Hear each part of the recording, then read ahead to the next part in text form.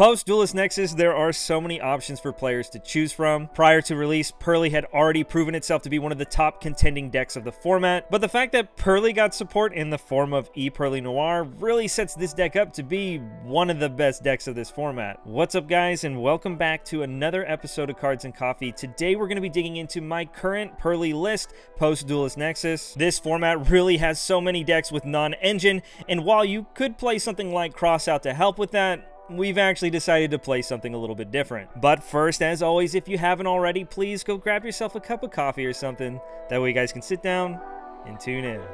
Let's do this.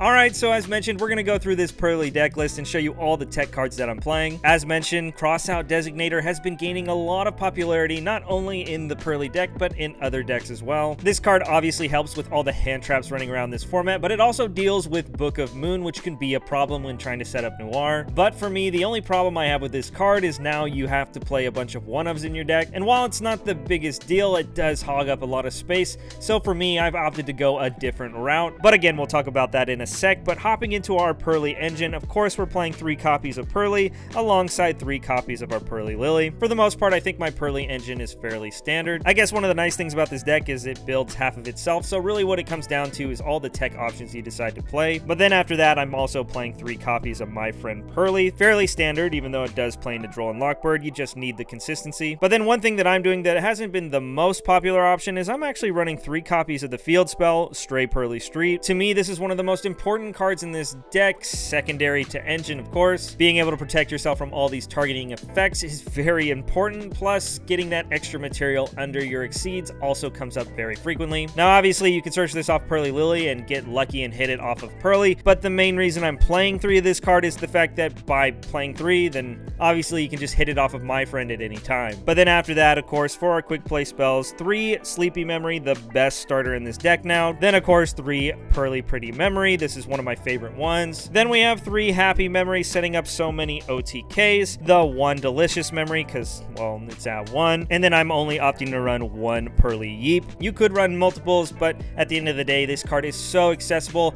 especially because, well, we have some other tech cards to help us get into it as well. So that's it for the Purrely engine. Again, nothing too fancy. Maybe you want to cut some field spells to make some space, but I personally have been enjoying these ratios. But then moving on to some of the non-engine, of course, we're going to be playing 3 copies of Ash Blossom and Joyous Spring, followed by 3 copies of Droll and Lockbird. These by far are the highest impact hand traps in the format right now, and while Ash can have some matchups that it's not that great up against, this card stops the Labyrinth traps, it stops Branded Fusion, it stops Illusion Knight in the Chimera matchup as well. There's so many different things that this card applies to, and for that reason you have to play it. But then for me, one of my favorite tech cards that I've been playing over Crossout Designator is 3 Saravis, the Ancient Ascended. In case you don't know what this does, essentially if ever your opponent activates a card effect that would target one of your monsters, you can discard this card from your hand and negate the activation of that effect. This effect does not destroy the card, so if they use a monster, then it gets to stick around on the field. But this card happens to play around so many cards that people are playing to help counter your deck. Book of Moon has really been gaining in popularity, not only as a versatile interruption and defensive card, but in the Purrely matchup, being able to chain it to the activation of Purrely Yeep, setting something like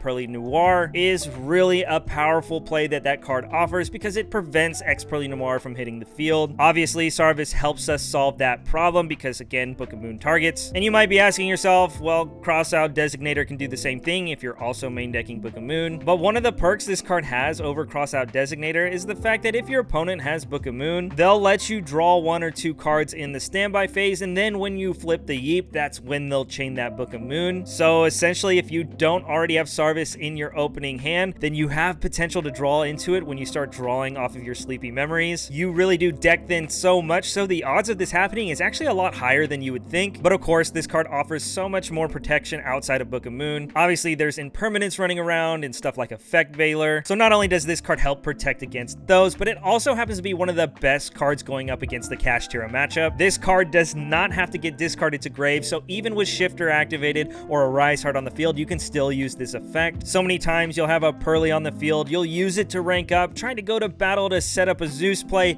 and your opponent just activates a Rise Heart and banishes it face down. But there's also a lot of times where you'll have 2 level 1s on the field, and your opponent is forced to use a Rise Heart at that moment because, well, if they go into Slacker Magician, then, well, that's just Sarvis on legs, so they can't let that happen. This card offers so much for this deck, and while it can't cover every card in the game like Crossout Designator, I don't have to play a bunch of 1-ups just to make that card live. But again, there are so many applications for Sarvis. But moving on to the other supporting tech cards in the main deck, as mentioned early, Book of Moon is one of the best cards in this format, so that's why I'm opting to play it. But not only that, this is additional Arise Heart out, so that's really important for this deck as well. But then after the books, one of my favorite packages to play in this deck is actually a small triple tactics thrust lineup. One of the benefits to this deck is you have a trap card going first that you actually want to set if you do get hit with hand traps. But of course, this is one of the best going second cards in the game, so the fact that you have access to all these power cards while also having synergy with Engine really puts it, in my eyes, as one of the best secondary engines you can put in this deck. So outside of the Purrely Yeet, for our other targets for thrust, of course, we're going to be playing 1 triple tactics talents. Again, this is another Arise Heart out while also being one of the most powerful cards in this current meta. The fact that thrust essentially makes it to where we're playing 3 of this card is really amazing,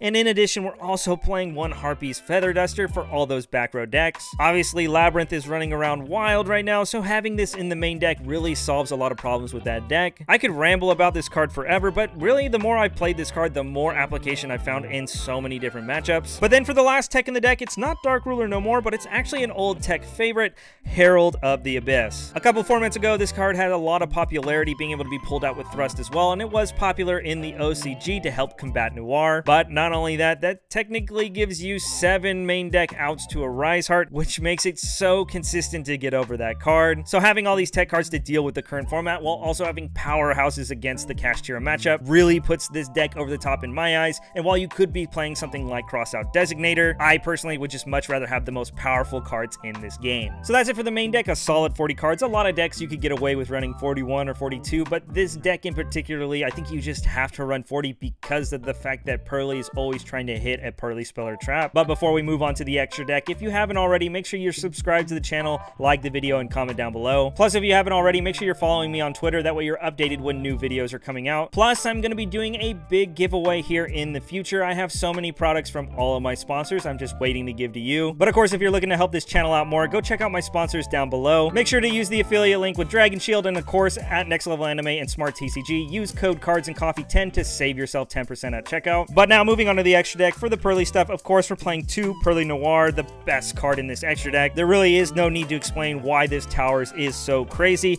But after that, we're also playing 2 copies of Happiness, the OTK Enabler, and the Super Zeus Maker. In my opinion, Happiness is personally one of my favorite exceeds in this extra deck. It's so versatile with what you can do. But then after that, we also play 2 Beauty. You could get away with running 1, but I like it as a good generic interruption. But then after that, of course, we have the 1 Plump. I think you only really need 1 of this because, well, Delicious is at 1, so it doesn't come up as often. And then, of course, post Duelist Nexus, the E Purrely Noir, the Trap Searcher for the deck. This card is so amazing and really makes this deck so consistent. Hands down, the extra deck is my favorite part of this deck because of how versatile these cards are. Obviously, these cards all have amazing primary effects, but their secondary effects come up all the time and catch a lot of people off guard. Happiness can bounce back row to hand, Beauty can change battle positions, Plump is essentially a Farfa, and then of course the new Noir can bounce cards your opponent controls as well. But then after that, as I mentioned earlier, we're playing the 1 Slacker Magician. You could play the Nightingale, but personally I just think this is the best option when playing into an Arise Heart format. After that, we're also playing the Downer Magician just as an extra material. You could put it on Slacker, but usually you won't because you like the protection to go into Zeus. And then of course, I mentioned it a couple times, we're playing Zeus. We're playing 2 because this deck spits them out like nothing. And like I said, this deck really needs all the power bombs that it can, and for that reason, Zeus, in my eyes, is an auto include at 2. And that's it for the exceeds, but moving on to the links, I'm still opting to run the 1 Anima. Not everybody plays around this card, and that's why you can catch a lot of people off guard. And then of course, the card everybody's playing, the 1 Azalea idea. Very easy to make in this deck, and it's just good generic removal. And then for the last card in the extra deck, I've seen a lot of players pivot to a lot of different options, but for me, I've personally been enjoying IP Masquerena. It's essentially a generic Link 2, so if you happen to run into something like Contact C, it helps out that card. But also, you can use it to tag into your Sky Striker on your opponent's turn and offer an interruption that way, so that's pretty neat. But test it out yourself. I personally have felt like this extra deck has been perfect, and I really haven't found the need for the Lyrilisk or, of course, the Sylvan rank 1 either. So that's going to wrap things up for today's video. Thanks again for tuning in. I really appreciate it. Don't get me wrong, Crossout Designator is an amazing card this format, so if that's something you love and it fits your playstyle, make sure you include it. But once again, thank you guys so much for tuning in, and here's hoping to see you on the next one. Peace.